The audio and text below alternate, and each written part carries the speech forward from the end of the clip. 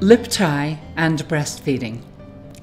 The upper labial frenulum is quite prominent in infancy and becomes less so with time as the gum grows downwards. The term lip tie refers to a frenulum which is preventing normal function. A lip tie can contribute to poor latch, weak suck, poor milk removal, and sometimes nipple pain. Observing the feeding, one will usually see the top lip turned in. This alone would not require release.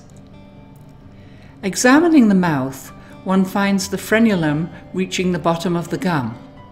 Pushing the lip up, we find that the tissue just below the nose turns white, indicating tension.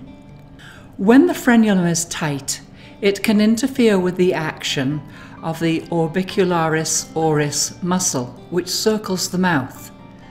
This is called the kissing muscle, for obvious reasons. Ultimately, the one crucial factor in the decision to clip the frenulum is that it is interfering with proper latch. Regarding dental concerns, releasing a broad and tight frenulum will possibly reduce the chance of a significant diastema later in childhood. Please note, it is normal for there to be a space between the baby teeth.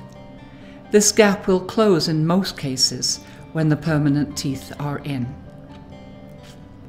To clip the labial frenulum, secure the baby and have someone hold the baby's head. With an older baby, one may use 1 or 2 sprays of lidocaine. 1 or 2 small careful clips vertically right next to the gum will release the frenulum. Baby will cry and there will be a very small amount of blood. Both these can be reduced significantly by offering the baby the breast, bottle or a soother immediately. To prevent re-adhesion, parents should be taught to lift the lip firmly and briefly 2 or 3 times a day for the first 2 weeks. My clinical experience indicates that labial frenotomy can improve breastfeeding when the whole situation has been properly assessed. As always, optimum position and latch are critically important.